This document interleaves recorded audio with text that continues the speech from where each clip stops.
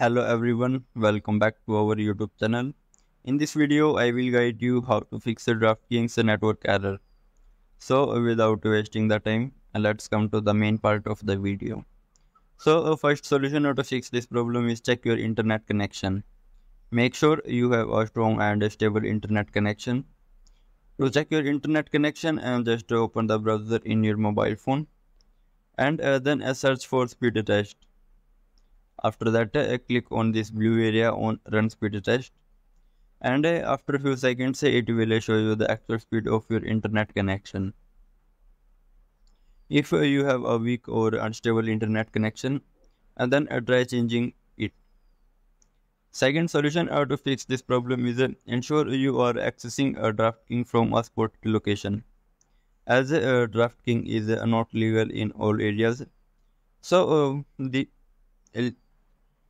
I will tell you the states where DraftKings is legal in US.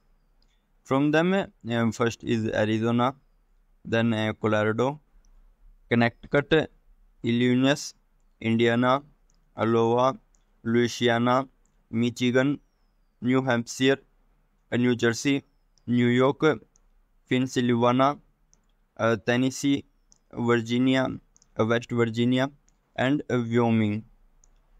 DraftKings is also legal in Canada and other selected jurisdictions. Third solution to fix this problem is update the DraftKings app to the latest version. To do this, head to the Play Store and then search for a DraftKings app. After that, select the app. If an update is available, you will see an update button next to the app. Tap on it to update the app to the latest version. Once updated, launch the app again.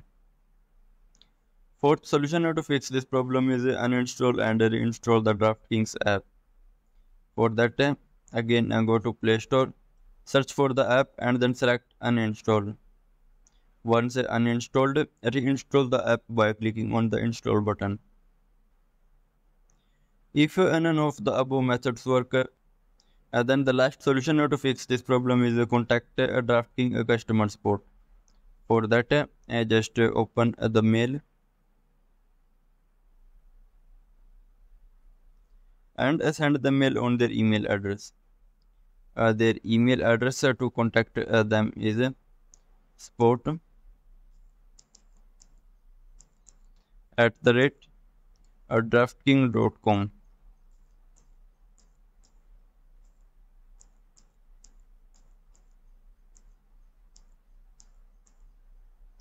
Just select the email and then tell them about your problem.